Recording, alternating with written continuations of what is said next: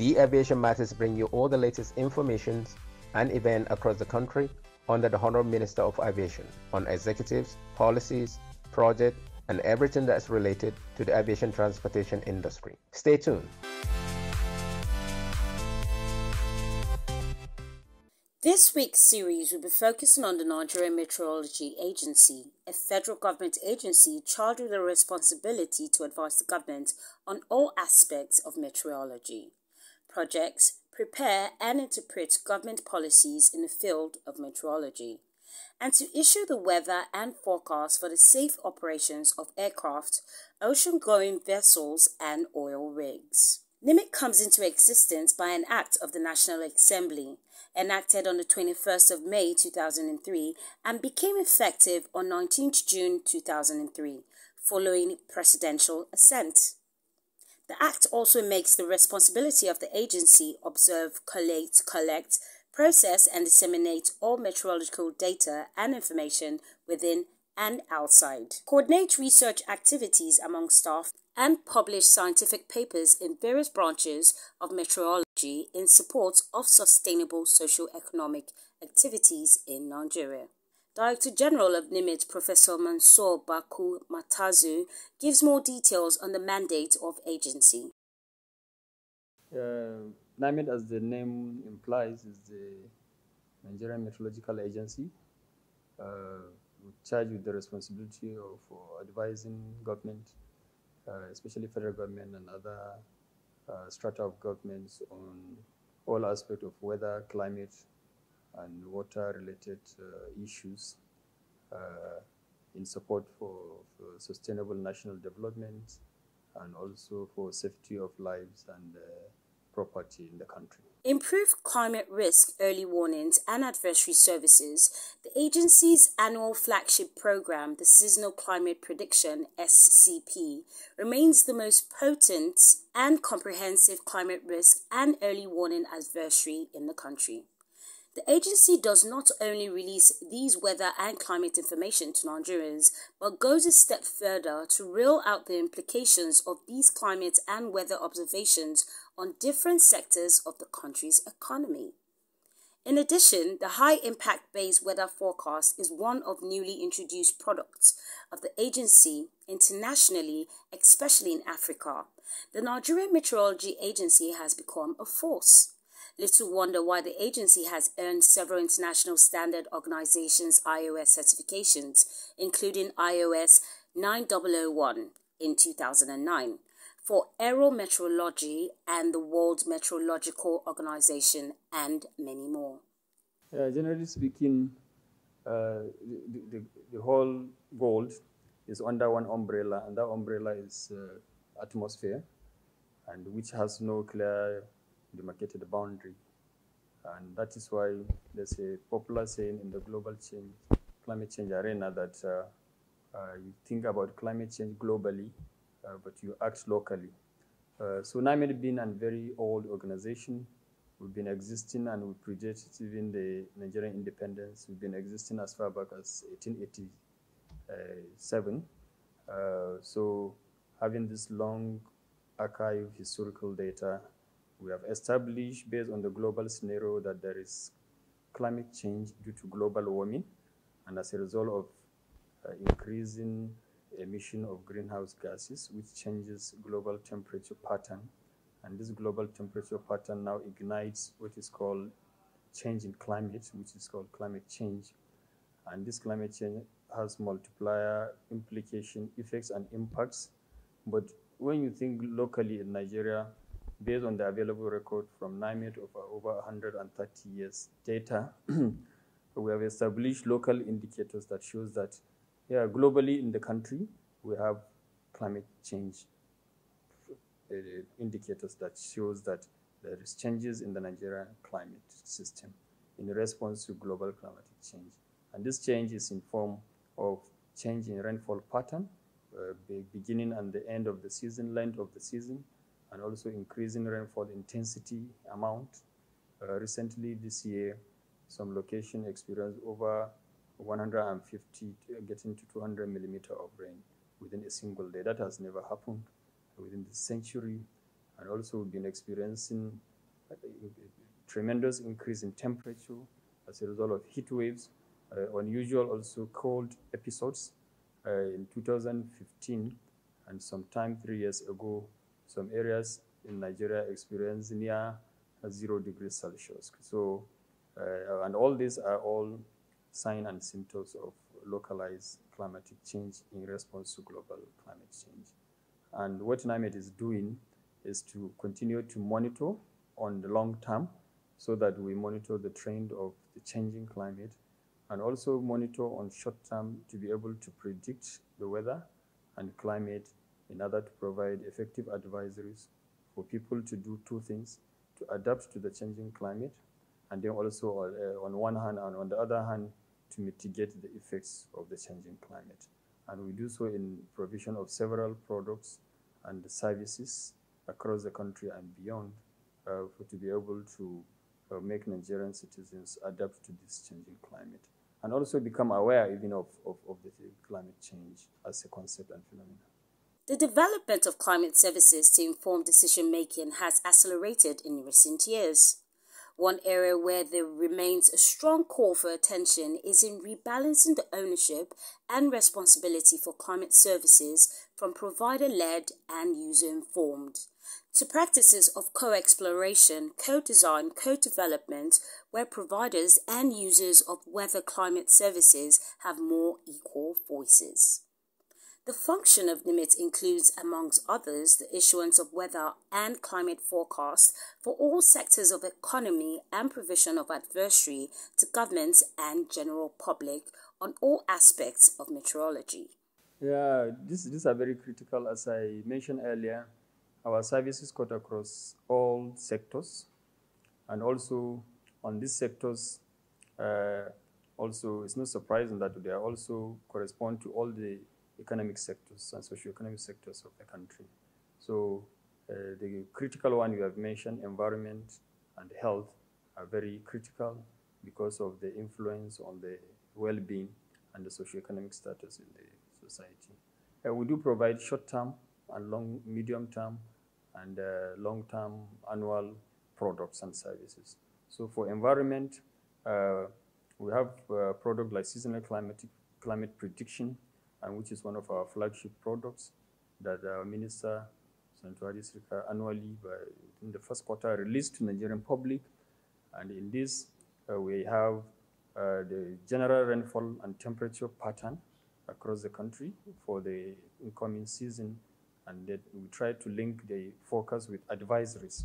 And in advisories also, we have environment as a component, especially as it regards to how the rainfall pattern in terms of onset, cessation, total amount, intensity, etc., and how this can trigger some environmental problems, environmental concerns, and then how we can also mitigate with the knowledge before us in this product. So we provide what we call climate early warning, in the concept of climate early warning system, in the provision of seasonal climate prediction with advisories, especially on the environment.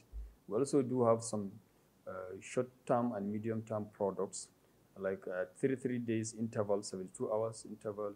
We produce what we call high-impact weather, so forecast. And this forecast is to forecast certain weather phenomena, not to just say that it will rain in Abuja or Lokoja, to even give the estimate of the amount of the rain, and also what that amount could trigger from scientific experience and background. So, and that is what we call impact-based forecasting, to be able to tell what the forecast, what certain weather predicted weather will do, and not only what it will be. You know, it's just climate, what we call climate service value chain is just like agricultural value chain, whereby we have the farmer cycle up to the production level of the raw materials and or maybe the farming the outcomes. But mostly in the climatic weather and climate value chain, we in NIMET, our status is producers. So, and producers generate the forecast and the prediction and the advisories. And we then have a second layer of status that we call enablers. And these are enabling ministries, departments, and agencies that carries and relay the information to the users. And then, of course, the last mile, what we call the last bucket, last mile, and those are the direct consumers and they are the users. But at times, we experience a sort of disconnect, a disconnect in the sense that NAMET, we are 2,000 in number, present in 54 locations across the country, present also in 24 airports, 6 zonal offices, and headquarters here in Abuja. So covering 200 million plus population requires effective partnership, effective coordination. Okay. He also talks about the services rendered, its partnerships with other government agencies. We have in our midst high-tech, the presence of satellite, radar observation, and other remote sensing processes. So we're doing a lot because our product and services are perishable, and if you don't have effective partnership, there's no way the information gets to the users. So we do have partnership with Ministry of Agriculture, Water Resources, Environment. Some of them even rely on us even to plan their activities. I will mention 2 organizations. National Emergency Management Agency rely on our forecast and updates to even plan their annual activities on disaster mitigation, response, and other processes. For Nigerian Hydrological Agency also, we give them update on rainfall pattern, and they also wait for our forecast to be able to couple their model on flood forecast for their, in which they issue around April, after we must have issued our forecast in January and February. So we have also collaboration with the Ministry of Agriculture. Health, of course, I forgot to mention earlier from your question that we have specialized products for health. We have direct focal point that is collaborating with Center for Disease Control and also Federal Ministry of Health, Department of Public Health. So we provide them information and a focus on meningitis. We provide on also high temperature that can trigger heat stroke. So in this, we have new products, climate and health bulletin that we'll share with you after this interview. And this bulletin also is being shared at the Federal Executive Council, which provides not only weather and climate-related disease forecast, but also advisories and on even status of medication. There are certain weather and climate scenarios that can affect even the performance of the medicaments that we have. So in that bulletin, it provides such information. So we do all this in 3 layers, as I made mention. One layer is that we give public weather forecast for public, the one we publish and then broadcast on NTA and other media outlets to public on daily basis. And we also do support services, like I mentioned, through partnership with these MDAs. And then we do tailor-made products and services for an organization or a company or consortium that's working in a particular field and it requires long-term or tailor-made service. We provide such forecasts and products which helps in implementing and reducing loss in all facets of the Nigerian economy: agriculture, water resources, maritime, oil and gas. We provide such tailor-made services. The recently acquired skills by some West African countries' personnel through the technical support of NIMIT will play a critical role as the West African country seeks to get its own international standard organization IOS certification. This will not only boost their global acceptability, but also improve upon the quality of their workforce, as the trained officers are expected to transfer same to their colleagues. For a successful and sustainable socio-economic development of any community or nation, capacity development, regardless of limited resources, must be emphasized. Therefore, it is in view and realization of this that the Nigerian government, through the Nigerian Meteorology Agency, NIMIT, approved the transfer of technical staff from the agency to travel to Gambia in order to train the Gambian meteorological personnel. The agency, under the leadership of Professor Matazu, has also intensified the provision of daily weather forecasts to other African counterparts, like Liberia and Sierra Leone. Recently, the Minister of Aviation, Senator Hadi, accompanied by the DG of NIMIT, were in Gambia to witness the inaugural graduation of some of Gambia's meteorological students trained by NIMIT in aeronautical meteorology, under an MOU agreement. This, the Director General revealed that NIMIT had entered into private-public partnership with other organizations to improve its services. Okay, yeah, there's a lot of sensitization, and people are utilizing more of our products in the country. So including even outside the country. Nigeria supports Liberia and Sierra Leone on daily basis with their forecast at no cost, courtesy of Nigerian government.